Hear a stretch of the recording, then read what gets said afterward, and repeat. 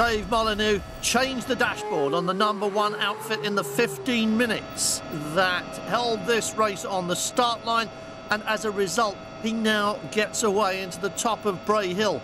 Without that delay he'd be in the paddock watching this race, and away down towards the bottom of the hill as his local rival Nick Crowe starts the race 10 seconds behind him.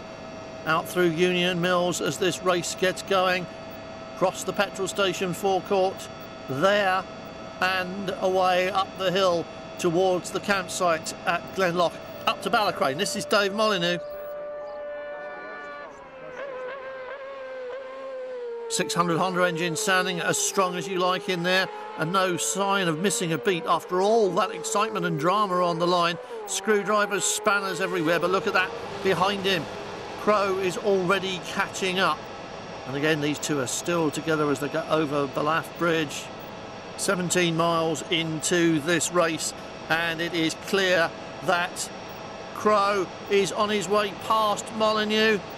And again, it looks easy. There's a difference in power. So Nick Crowe had a 2-second advantage over Dave Molyneux at Glen Helen. It's now much more than that. It's 10 seconds. And we're looking down again from the helicopter as they begin the mountain climb. And look at the way that Nick Crowe is just easing away. But will it go the distance? He must be thinking about that. The gap is now double what it was. And now he's heading down the hill with Dave Molyneux still tagging along behind. And it's an engine problem for Nick Crowe, and incredibly, for the second time in 3 days, and for exactly the same reasons, Dave Molyneux, who almost didn't start this race at all, now finds himself in the lead. You have to finish in order to finish first, and nobody knows that better than him. This is the man through the hairpin for the final time.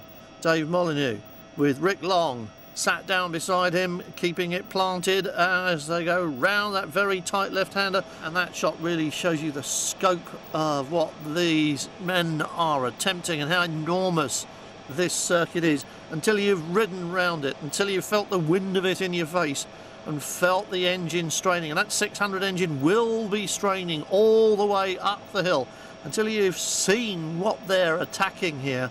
Absolutely astonishing achievement to finish in a TT race of any kind.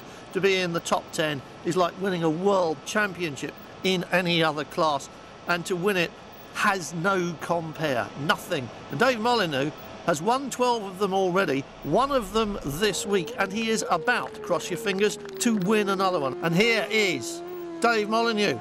Dave Molyneux heading towards the checkered flag. You can see it now. And as Andy Fern signals the end of this second sidecar race of the week, it's win number 13 for Dave Molyneux, his second this week, and it surely must be one of the most rewarding after all those dramas on the start line.